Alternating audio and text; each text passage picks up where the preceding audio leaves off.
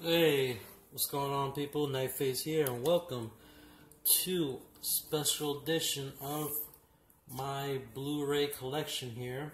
And this one in particular is my comic book collection. This ranges from, comic book film adaptations, of course, and non-comic book related films.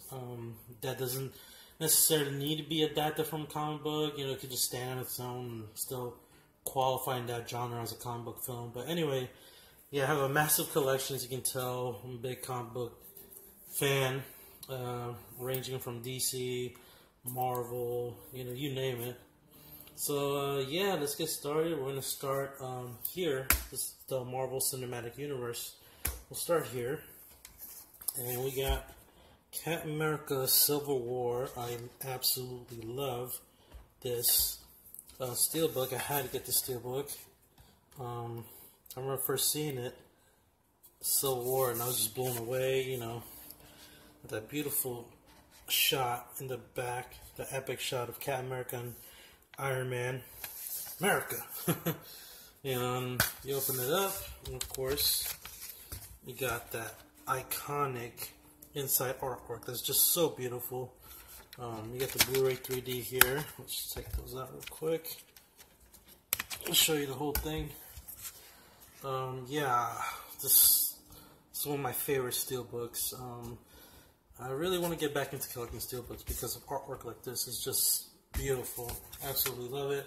Absolutely love this movie. It's probably my second or third favorite MCU film. But yeah, just a nice matte finish, Cap, Shield, and Iron Man. Awesome. Let's keep it going. Alright, and of course we got Ant-Man. I just recently picked this up. Just a nice, that Blu-ray 3D slipcover. I was fairly surprised when I first saw Ant-Man in theaters. Paul Rudd was great. Yeah, I can't wait for Ant-Man and the Wasp. So yeah, I got Ant-Man. Now we're getting into Avengers territory with the Avengers. This superhero mashup was amazing. So an iconic dream come true when this came out. It just blew everyone's mind. I mean, this is up there with with The Dark Knight as one of the best comic book films ever made, and it's just epic seeing Iron Man, Captain America, Thor, Hulk all together.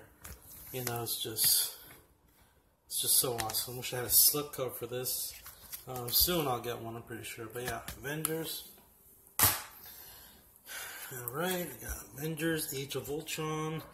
I already know a lot of people don't like this one. It's good. It's not the best. It's good.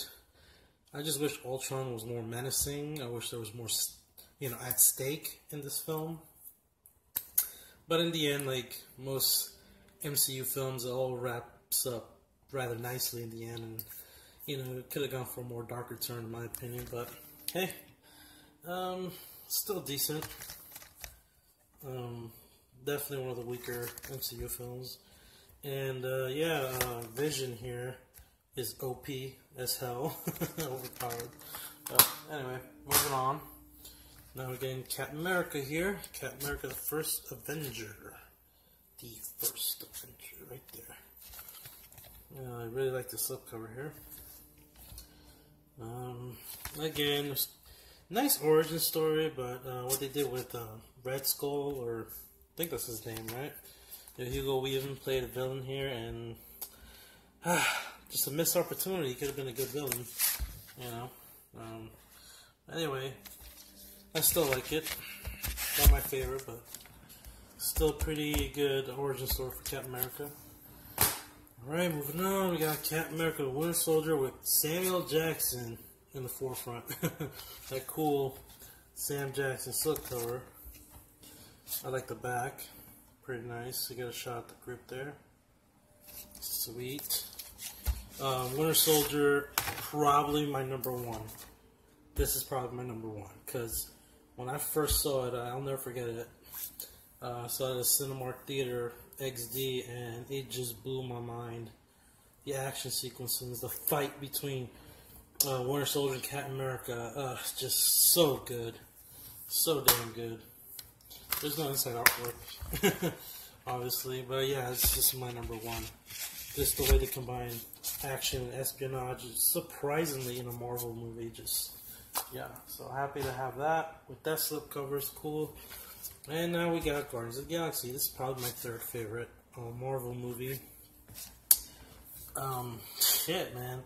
When this movie came out, I admit I wasn't thrilled or joyed, looking forward to it because I knew nothing of the Guardians of the Galaxy, and I thought it just look meh, you know, it's just something they're just gonna put out to make money. And surprisingly, it's my top three. I love it. I love all characters: Rocket, Groot, Gamora, Drax, Star-Lord, you name it, man.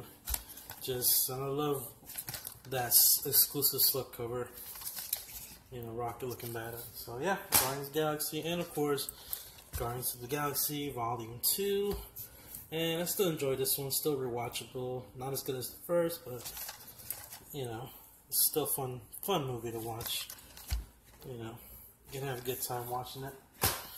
Alright, now get into Iron Man territory with the one that started it all. That's right, Iron Man, the very first MCU film.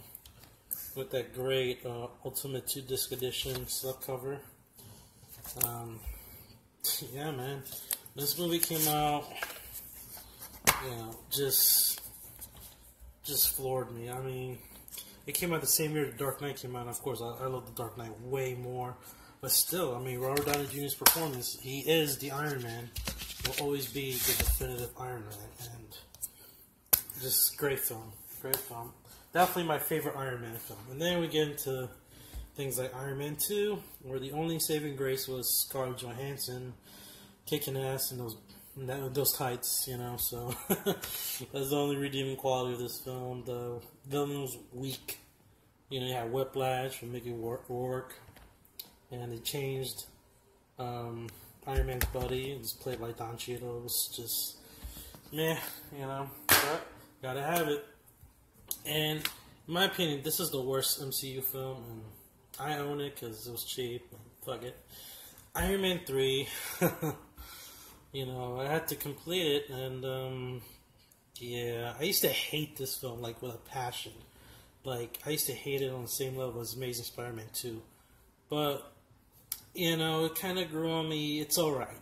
It's average, at best. It's just, they just ruined it, killed it, by making the Mandarin some drunk actor from Miami. It was just, oh my god, it's cringe-inducing. It just, I hated it. Just, I'm sure everyone hated Iron Man 3, you know, but that was the main reason. It's just, the villain was literally a joke. So yeah. And then, you got the Incredible Hulk with that awesome lenticular, that green exclusive slipcover that everybody wants for this film. Yeah, you know,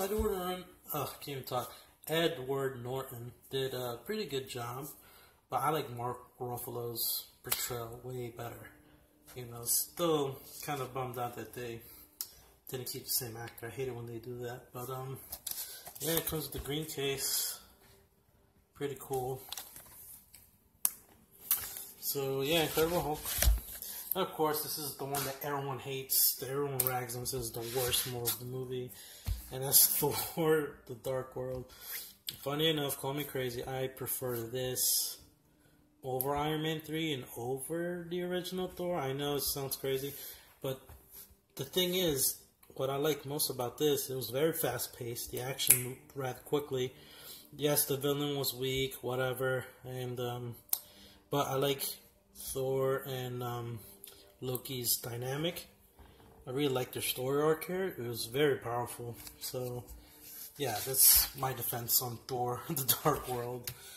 You know, but yeah. I mean, I have to have a Thor movie in there at least. Anyway, moving on. Now we're gonna get into. Let's get into this section right here. This is just a mix of different comic book adaptations. It's not DC or Marvel, just a mix. So anyway, let's go with Dredd. And I heard they're making this into a TV show, and I pray to God that it comes true and that Carl Urban, the actor who portrayed Dredd, comes back because he knocked it out of the park. Man, I saw this movie in 3D. It was the best 3D I've seen in my life. And I hate 3D. Yeah, so... show you the disc. I don't know why I'm opening this up. But anyway, Dredd. Just badass. Just full adrenaline. Balls to the wall. Bananas. Just badass. And, yeah. Okay, now we got Chronicle. This is in no way adapted from any comic book or anything, but just a premise, you know, about these three kids who develop superhuman powers. And yeah, I really like this one. It was a found footage. It just blows my mind that this underrated film, this cult classic, was made by the same director who made Fan4stick or that terrible Fantastic Four movie. Yeah. But still, this one holds up. Michael B. Jordan was in this one, and it's amazing. I really like this one. Next up, we got The Losers, and to my understanding, this is actually adapted from a comic book, I think, if I'm not mistaken. But yeah, no one talks about this movie at all, like it never happened. And the crazy thing is, you have an insane cast. Look at this cast. You got Zoe Saldana, aka Gamora, Idris Elba, you know, and you got Chris Evans here, and you got freaking Negan from The Walking Dead. It's crazy. Look, the gang's all here, guys. It's crazy. Stellar cast. If you guys have not seen The Losers, I highly recommend it. It's a sleeper hit. A lot of people have forgotten about this movie. It's pretty good.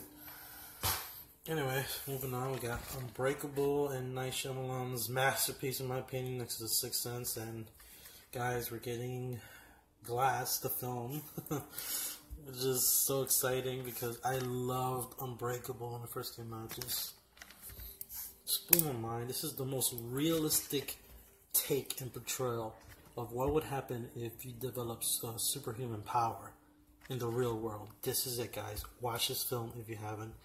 It's a classic. Sam Jackson and Bruce Willis give one of the best performances in their career. Seriously, guys. Unbreakable. It's a masterpiece. Alright, now moving on, we got 300. Steelbook. Pretty epic, badass steelbook. You already know this is Sparta. Sorry. This is Sparta. Sorry, I forgot you have to like kind of scream. I don't want to wake people up. Anyway, 300, classic. Probably Zack Snyder's best film to date. Next to Watchmen, but that could be an argument. Anyway. Then we got Sin City, A Dame to Kill For. A lot of people didn't really like this and this has been forgotten about, but I actually enjoyed the sequel. I think it was a worthy sequel and it was pretty damn good. I enjoyed, you know, Mickey Rourke coming back as Marv. Definitely a plus. You got Rosario Dawson here, just Joseph Gordon-Levitt. Yeah, I like Joseph Gordon-Levitt's story the most. Just an amazing steelbook. I love this steelbook. This steelbook is just gorgeous. You got the beautiful Eva Green here, playing that dangerous broad. Look at this. This is inside artwork, people. Beautiful. The sexy Jessica Alba there. And what else we got? Take this out. I got more artwork. This is just jam-packed with artwork, people. Look at this. I love that. I love that. That's what made me fall in love with the steelbook. I bought it online. I think it was like $18 I bought this for. It was quite a steal, and it comes with the Blu-ray 3D, so that's a plus. Yeah. And we get into this. This is a comic book collector set. 5 movies. You got Punisher, The Crow, Sin City, Kick-Ass, and The Spirit, which I don't watch. This is a Canadian, that's why it has that lettering, that language there. Yeah, 5 classic films, and you got The Crow, which is one of my favorite movies of all time. I mean, of all time, in my top 10. Brandon Lee, amazing haunting performance. Got Kick-Ass, the first one, which I absolutely love. The Punisher, which I really, really like. with Thomas Jane and John Travolta. I can't wait for Punisher series on Netflix and the first Sin City, of course. Just great freaking film. And The Spirit, which is garbage. Yeah, but anyway, I remember buying this off Amazon. Great find. So yeah, you got 5 movies in there for one price. Not bad. Okay, now we got Spider-Man, the original trilogy here. Spider-Man 3, Spider-Man 2, and Spider-Man 1. Pretty cool with their slipcovers. You already know I'm a big fan of this original trilogy. I actually rewatched Spider-Man 3 today, and it wasn't that bad. Not as I remembered. It's like once you get past that cringy Peter Parker emo dance, everything else is not that bad, honestly. You know, so, and of course Spider-Man 2 is my favorite masterpiece comic book film. And Spider-Man 1, great. Moving on, gotta get faster here. Triple feature of V for Vendetta, which is great, amazing film. Watchmen, it's a good film, and Constantine, which is underrated. Keanu Reeves of Constantine was great, I think. Yeah. Got the slipcover here, you got the triple feature, you got your standard disc there, Watchmen and Constantine. Cool. Just gotta keep it flowing, gotta keep it moving. Don't want to take too long here. We got the Blade trilogy here. Blade 1 and 2, which are my favorites, and of course, you know, Blade Trinity, which is, you know, found this in Walmart on Black Friday for like, I think it was like $8, but yeah, the Blade trilogy right there. Really like that one, Wesley Snipes. Alright, now this is the DCU films. I mean DC. Well, some are DCU, some are just regular DC films here. Let's start with the DCU, and we got Man of Steel, Blu-ray 3D. Yeah, I think it was pretty good. Somewhat mixed, but I need to rewatch it again. I did like, God, what's the actor's name? Michael Shannon, Zod. You know, I will find him. He was great. Yeah, I just need to rewatch this one, but it's pretty good, I can say. Now, the best one, of course, Wonder Woman. You already seen this lovely lenticular digibook. I absolutely love Wonder Woman. Love that edition. Right. Then we got, of course, this controversial DC film, Batman vs. Superman. Dawn of mixed reviews. Shit. This film, oh my god. I love the Wonder Woman in the background, of course, Gal Gadot. So I got this digibook. Yeah, I was fairly disappointed, but, you know, it's just one of those things, like, you're a Batman fan, doesn't mean I'm completely biased, like, I think this movie's gonna be good no matter what. No, I can see the errors of its ways, and especially, God, Jesse Eisenberg as Lex Luthor, ugh. Every time I think about his performance, I cringe. It's just so god-awful. Yeah, just they could have done this way better. This is just a sloppy, big mess. But still, it's nice to own. I don't have Suicide Squad because that's the most horrendous one. Anyway, moving on, we got the original Batman with Michael Keaton. Hey, I'm Batman. I got the digibook here. Nice iconic shot with Keaton and Jack Nicholson, who portrayed the Joker very well here. He portrayed like that Batman animated series Joker, which is pretty cool. I enjoyed his performance a lot. I just liked Heath Ledger's way better, of course. And then we got that artwork and a little comic book strip there. It's pretty cool. Moving on, we got Batman Returns, Tim Burton's sequel. And I think I like this one better. Michael Keaton and Michelle Pfeiffer, and she was great as Catwoman. I got the back. Nice steelbook, but no inside artwork, which is terrible. But yeah, Batman Returns. Before it all went to Joel Schumacher, whatever his face is, and he messed it up now. After that atrocity, we have the Dark Knight trilogy, starting with Batman Begins, Christopher Nolan, brought back Batman in a big way, and yeah, I just love Batman Begins. It restored my faith into Batman since I'm a big Batman fan, as you know, and of course, Dark Knight. One of the all-time great movies. This was my #1 favorite comic book film of a long time. The reigning champion, people would say. Until another comic book movie came along that surpassed it in every way. And you'll see this comic book film coming up real soon. But yeah, this is my #2. I love the Joker. Alright, where were we? Sorry about the angle change.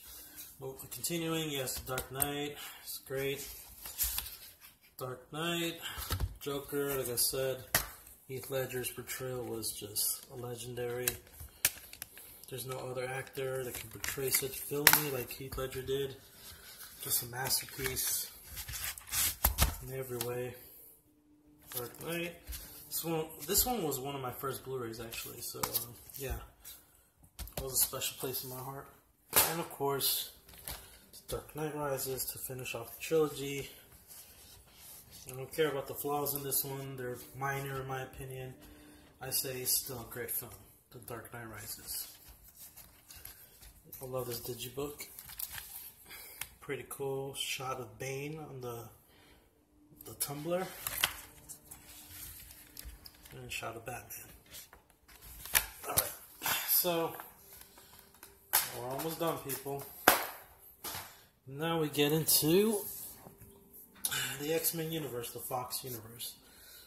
Starting off with Deadpool, and I know it's different. It's not really considered X-Men.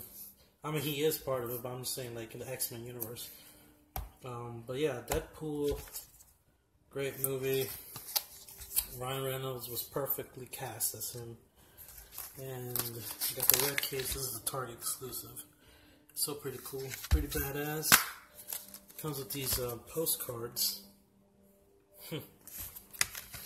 Just a funny as hell, action-packed film. Really like this one. Deadpool.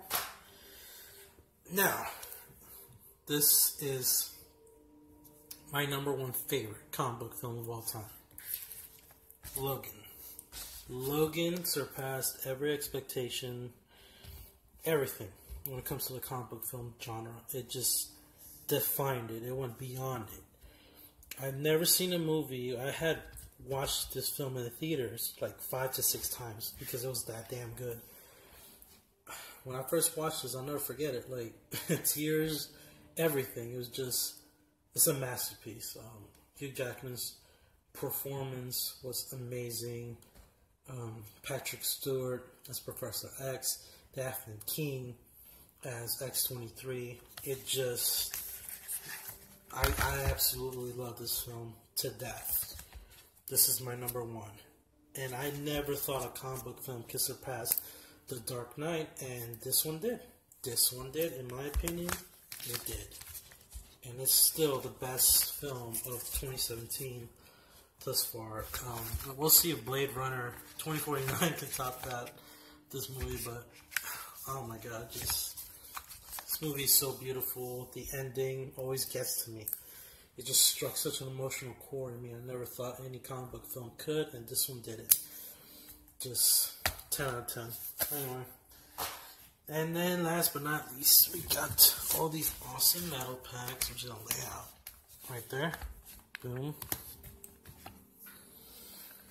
And you got, I don't know if you see it here. Got the Wolverine. Let's just go by one. Wolverine metal pack. It's a nice shot right there in the back. Beautiful shot in the inside. Inside artwork is amazing, like I always say. So we got that. We got X-Men Days of Future Past. My second favorite X-Men film.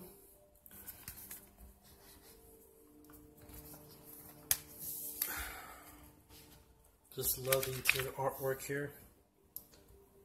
Very nice. Just a stellar cast. And then you got X-Men First Class. It kind of rebooted the franchise in a way. Yeah, with James McAvoy and Michael Fassbender. He's just an amazing Magneto, Michael Fassbender, and then James McAvoy did such an excellent job as Professor Xavier, the young version, and of course you got the original X-Men trilogy right here. And you got X-Men 1, X-Men 2, and X-Men 3. Yeah, X-Men 2 is my third favorite X-Men, by the way. So, yeah, that's it, guys. That is my entire comic book movie collection here on Blu-ray. Thanks for watching. Leave some comments if you like. Let me know if you watched any of these films in particular. What are your favorite comic book films? Do you have a top 5? I would like to hear it. What do you consider the #1 best comic book film ever made? I like to hear everyone's opinions on this. But yeah, thanks for watching. Give this video a like, it always helps. Make sure you subscribe to your channel. Let me know if you enjoyed this video, if you'd like to see more videos like this pertaining to my Blu-ray collection. And I'll catch you next time.